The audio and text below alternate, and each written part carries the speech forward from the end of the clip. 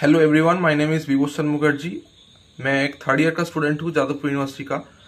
आज हमारे साथ है एक amazing personality. His name is Sovik Chaudhary, mechanical engineering department, 2024 pass out batch. He will share his journey, amazing journey, to crack a software company from a core branch like mechanical engineering. And he will also share his interview experience and also guide the juniors how to do coding and pursue your career in software field. So stay tuned. Hello everyone, I'm Sauvik Chaudhary and a brief introduction about myself. I have done my bachelor's in mechanical engineering from Jalapur University. Apart from that, I am also pursuing bachelor's in data science from IIT Madras, online degree. And so from the first year of my college itself, I was motivated enough to get into the software space despite of being in a core branch. Now a question might arise, why did I choose mechanical engineering in the first place? So going back 4 years, I got a WebG rank of 1200 and I cleared JEE Advanced, but my rank was not good enough to get into the IITs. So kind of Jadavpur University was the best choice for me back then. So starting with my coding journey, before coming to Jadavpur University, also in my class 11, 12, I had computer science subject which had C++ language. So kind of that provided a foundation for me. But don't get demotivated if you don't have computer science in your class 11, 12. The 4 years of BTech are more than enough to get really, really good at coding. So after I got into Jadavpur University, there's a very commonly asked question, especially for those who are not in circuitral branches. So the question is that is it possible to manage core studies along with coding? So yes, core departments like mechanical engineering and other departments also are a bit hectic, and there is almost nothing in common with software placements as such. So we need to balance both.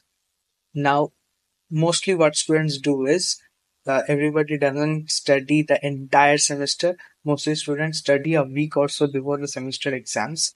So the most effective way which mostly students do is they reduce the frequency or they reduce the time they spend in coding before the semester, 1 week or so, and again resume after the semester is over. Kind of this is the most effective way to get a good CGPA in your semester exams also and continue coding. So specifically talking about my experience in college, from the very first year of my college, I started coding. Now in the first year, mostly I focused on learning data structures and algorithm, practicing them on Elite Code, and I also started competitive programming in Gupshup and Quick Forces. Now, almost at the end of first year and the beginning of second year, I also started development. I started web development initially. Then I got an internship at a startup. There, my role was to make mobile applications. So there, I learned that skill. And after that internship, I started freelancing, and I freelanced for more than a year, where I made multiple applications for the clients, mobile applications, Android and iOS, basically. So this was my journey before the placement season. So starting with the placement season now, in placement season, what happens basically is once you get placed in a company, you are not allowed to sit for any other company till a certain placement percentage is achieved in your branch. Let's say 70-80% for a rough estimate. Now, in my case, I applied for four companies. Gupshup was the fourth company I applied for, and I got placed there. Before that, I applied to Oracle, IDFC First Bank, and BNY Mellon. In Oracle, there was a DSA question, one REST API question, and a few computer science fundamentals MCQ in the online assessment. In IDFs, BNY Mellon, there were four DSA questions, and in IDFC First Bank, It was kind of an aptitude round because IDFC First Bank's role was of a data analyst and not a software engineer. In case of Gupshup, the online assessment consisted of one question. It was not a typical data structure algorithm question, rather than it was an implementation type. Uh, so moving on to the next rounds, there were three interview, the technical interview and one HR interview. Yes, in the online assessment, there were four test cases, and if uh, the students who passed three or four test cases were allowed to sit for the next rounds.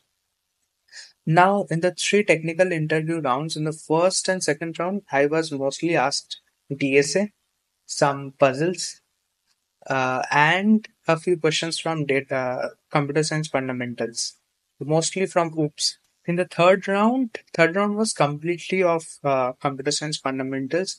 Mostly, I was asked questions from DBMS about isolation, about other acid properties, and etc. Basic DBMS questions and questions from OOPS.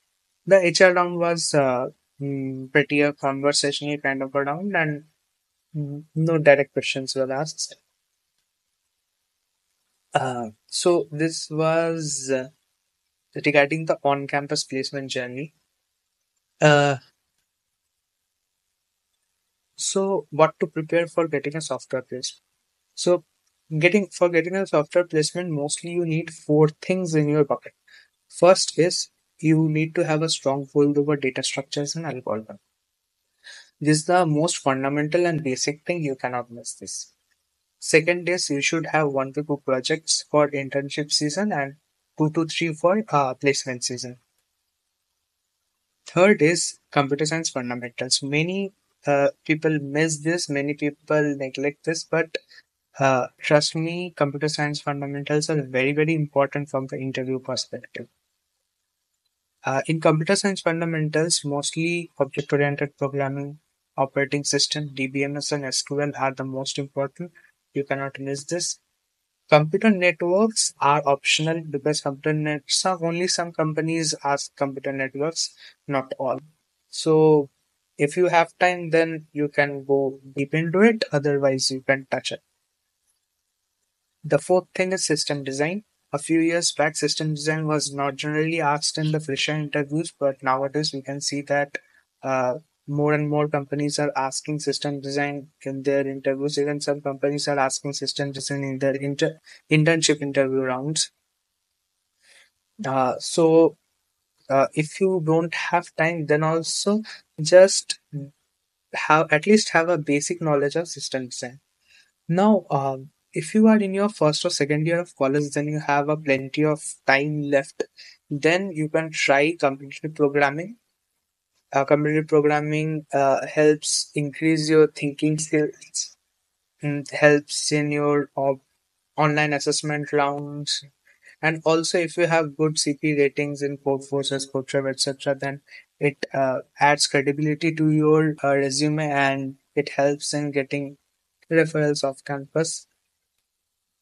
And but if you are in your third or fourth year and you don't have already done competitive programming, then I would not recommend it to you because it takes time.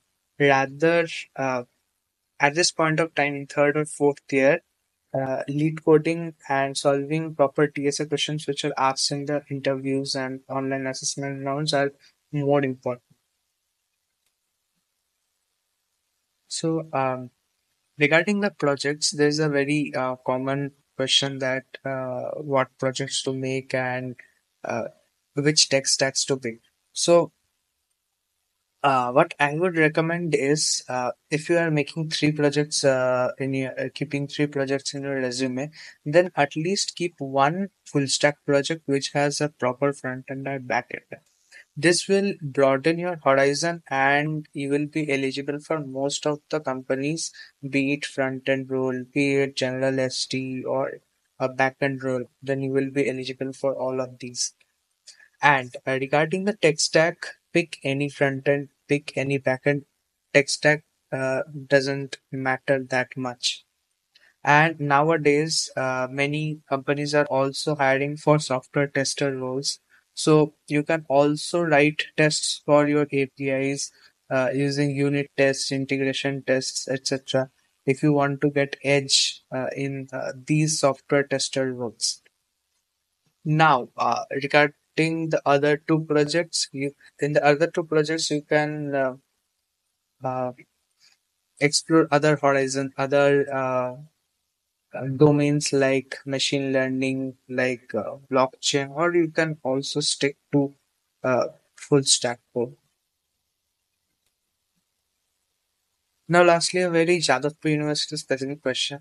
If you are planning to join Jadavpur University and you are getting a seat in the top five branches, uh, like computer science, IT, electronics, instrumentation, and electrical engineering, then most of the software companies are going to allow you to sit for the placement drive. So no problem for these guys. But if you are not getting a seat in these five branches, then you are mostly left with the core branches like mechanical, civil, chemical, metallurgy, power, etc.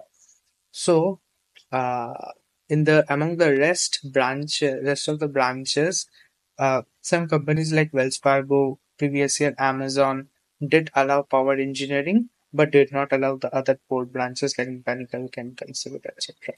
So some companies extra might allow you if you are from power engineering uh, compared to the other core branches. So here power engineering has an advantage. Now, in Jadavpur University, what happens is before the internship and placement season, a screening test is held for all the students who are not from computer science and IT branches.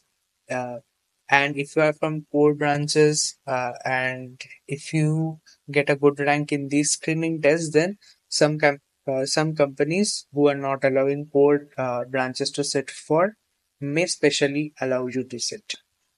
Okay, so if you are from core branches, make sure that you prepare well for the screening test and get a good rank there. And honestly speaking, it's not that tough.